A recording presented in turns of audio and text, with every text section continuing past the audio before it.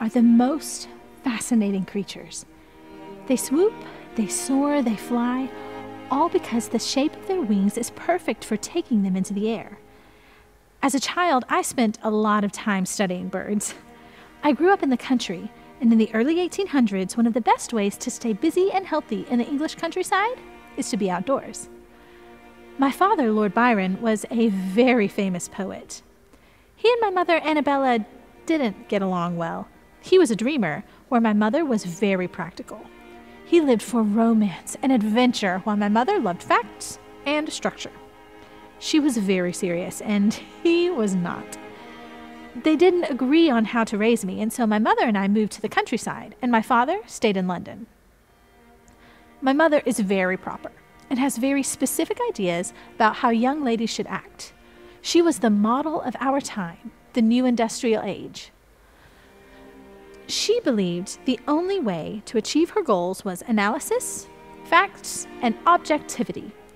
She loved math and wanted me to as well. She was such a gifted mathematician that my father's pet name for her was the Princess of Parallelograms. I didn't know my father, but he gifted me with imagination and a passion for life. I saw music and poetry all around me, even in science and math. My mother wanted me to ignore the parts of my mind that reminded her of my father, but I embraced them, and they made me a better mathematician. I called my work poetical science, which means putting imagination and science together. I once thought of math and science as a duty, but combined with poetry and imagination, math and science became my joy and passion. My mother never saw the connection between the two, and we fought about it my entire life. My mother was very busy, as most high society ladies are, and so outside of my lessons, I filled my days on my own. I loved all animals, but especially horses and my cat, Mrs. Puff. Mrs. Puff was my best friend, constant companion, and one of my first teachers. I would watch her closely and vividly describe her activities in my journals.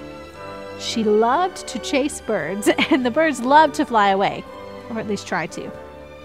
My tutors were teaching me Greek myths. My favorite was the one about Daedalus.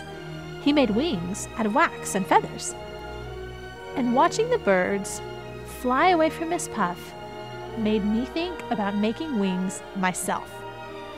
I wanted nothing more in the world than to fly. So, young scientist and mathematician that I was, I made a plan. I went about the project methodically, thoughtfully, but with imagination and passion. Not just science, poetical science. The first step, wings. I tried all sorts of materials, paper, oil silk, wires, feathers. When Mrs. Puff found herself lucky enough to catch a bird, I studied how it was built, its anatomy, so I could understand how big a bird's wings are compared to its body, so I could know what size my wings needed to be. I drew pictures and diagrams, I calculated facts and figures, and I put them all in my first book, Flyology. To use my wings, I knew I would need tools, for example, a compass, so I could cut across the country by the most direct road. To overcome mountains, rivers, and valleys, I even deduced a way to combine steam with the art of flying. And this was more than 10 years before Mr. Henson designed his aerial steam carriage. I was on the path of grand scientific discovery. And then I got the measles.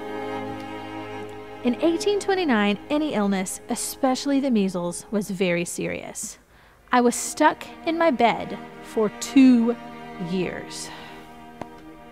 No riding horses, no following Mrs. Puff and studying the birds, no flying. Being bedridden made me nervous and anxious and angry. Eventually, I felt better and could start studying math again. I also started going to fancy parties. They weren't much fun, but I did meet some very interesting people. One of them was Mr. Charles Babbage, or as I called him, Sir Alphabet Function. He was so different from all the other stuffy, boring, proper adults that I knew. He was one of the greatest minds of our time.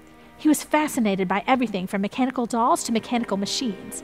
He studied probability and games of chance and moves in a chess game. He viewed politics, science, technology, and mathematics in an unusual way, the same way I did. Finally, another mind that thought like mine, another person who understood poetical science. He designed a calculating machine called the difference engine. It was a huge machine of numbered gears, wheels, and levers that could quickly and accurately compute astronomical and mathematical tables. It added, subtracted, multiplied, and divided huge numbers and complex equations just by cranking a handle. Not only were Mr. Babbage's engines useful and practical, I believed they would lead to a deeper understanding of maths and science. It was a beautiful invention. It was poetical science. Mr. Babbage's ideas were the threshold of a new world. I was captivated by thoughts of where mathematics might lead. Because I questioned basic assumptions, my approach to mathematics was out of the ordinary. I was as interested in the process of scientific discovery as much as in the result of the discovery. To many people, science just means the facts, but to me, it is much more. It is imagination and metaphor, the language of unseen relationships between things. My dear friend Mr. Babbage was creating a new calculating machine, one that could do much more than the difference engine. He called it the analytical engine. Not only could it do complex math problems like the difference engine, the analytical engine could take the numbers and mathematical operations calculated by the difference engine and put them into the same cycles and new operations over and over and over again. The analytical engine could remember the numbers and use them in new ways. I saw not only how the analytical engine worked, but what it could mean for math and science. And I could write. I understood description and metaphor and poetry in a way that Babbage didn't. I helped him develop the mathematics that would make the analytical engine work and wrote the steps that would bring his invention to life. We spent years writing back and forth, agreeing and disagreeing, arguing and questioning. Together, we further developed the analytical engine and deepened what it could do. I imagine that the analytical engine can move beyond calculating numbers. The ability of the engine to act on an if statement without the intervention of a human hand separates it from all mere calculating machines. Perhaps the engine might compose elaborate, scientific pieces of music. Since it weaves numbers the way a loom weaves beautiful pictures in cloth, perhaps high truths can be discovered. Our engine is poetical science. I have great hopes for the future of a world in which Babbage's imagined mission to build an analytical engine might materialize. But for now, we will have to trust our writings on the great machine to development in future generations. Babbage and I fought over how to appeal to the British government for the funding to build the analytical engine. Insurmountable disagreements and my failing health forced me to walk away from this work after I completed my writings and revisions.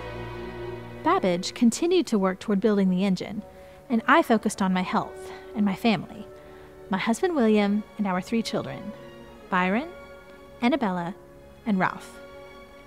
I kept in mind the Lovelace family motto, Labor ipse voluptas. Labor is its own reward. I searched to make my own way with new scientific pursuits, but was constantly thwarted by ill health. Instead of moaning and groaning for sympathy, I decided to use it as an opportunity to understand physiology.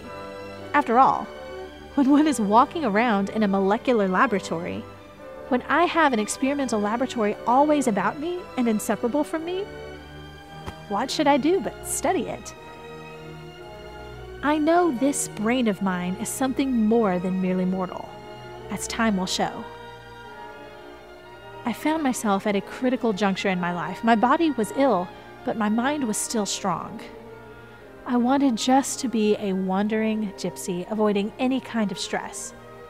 When I felt strong enough, I went out for short excursions. Being out of doors has always soothed my mind.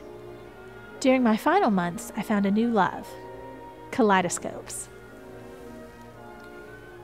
If I was not going to be able to fly, feeling the warmth of the sun on my face as I soared through the air, I would bring light and shifting sunlight down to me.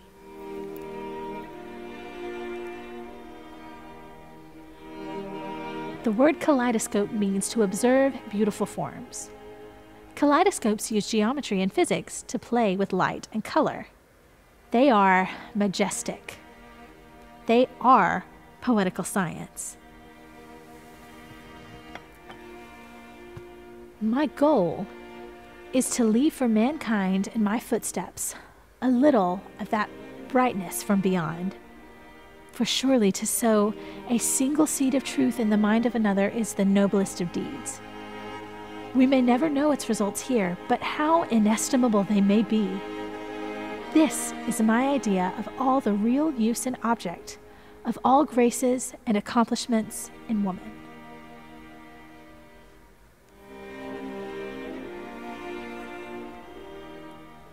I wonder what others see as poetical science. What inventions are held in your imagination? Can you bring to life something new with a touch of creativity and a splash of science? What ideas are nesting in your mind, waiting to fly?